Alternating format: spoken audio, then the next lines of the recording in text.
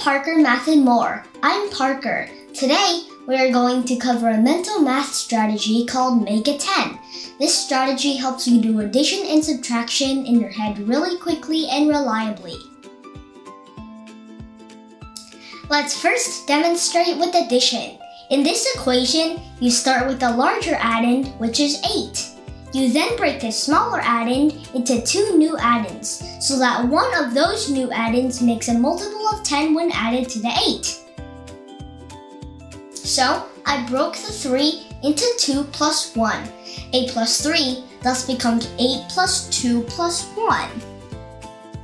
Then, I combine the 8 and 2, which equals 10. Then, I add the leftover 1 to arrive at a total sum of 11.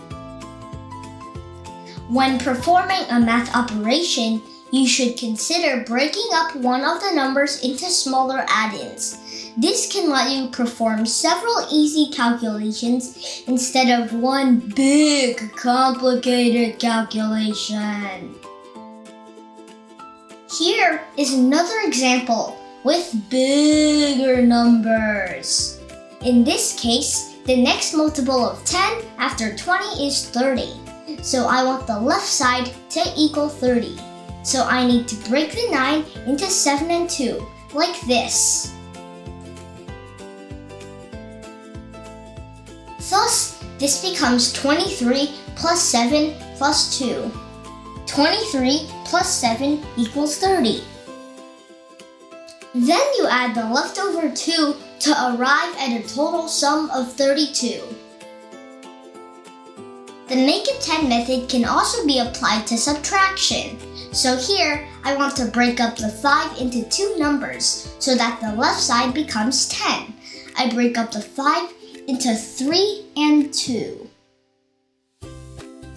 So this becomes 13 minus 3 minus 2. 13 minus 3 equals 10. I then subtract the leftover 2 to arrive at 8. 13 minus 5 equals 8. Let's try that again with bigger numbers.